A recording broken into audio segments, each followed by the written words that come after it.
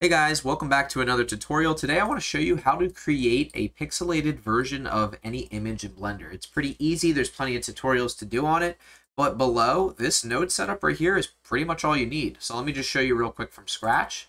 I'm going to go ahead to add, I'm going to go ahead and import my image as planes, which is an add-on for Blender.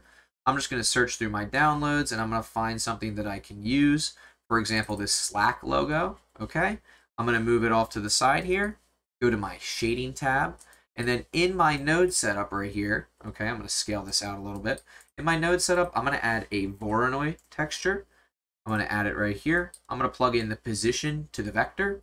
I'm going to turn down this random value, and then as long as I mess with this scale value right here, I can get a pixelated version of pretty much anything I want. What's really cool is I can even add a video, and it'll work on the video. So watch what happens if I use this video of ocean waves. Ready for this, guys? Here's a video of ocean waves. Now, in order to make this work, you have to adjust your frames. Yep, there we go. So make sure you put the amount of frames that your video takes place in. I'm just going to copy the same Voronoi node. I'm going to paste it in. See if it lets me copy it. Paste it. Doesn't want to let me copy and paste it. That's all right. I will search for it. I will plug in the position right here. And then I will just lower my random value and raise my scale up a little. Now if I play this back, I have to raise my frames. If I play this back, look at that. We have this nice little pixelated version of our beach. And we can adjust the amount of pixels that we want. How fun is that? And you can, of course, you can scale this on the Y if you want to. Make it a little bit more square.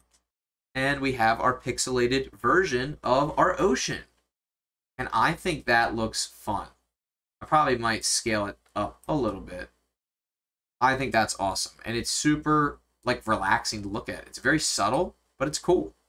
Let me know what you guys think in the comments below. This is probably my favorite example right here, is this one, because we have some good scaling with it. And as we scale it down, we kind of get this simplified version, but it looks cool.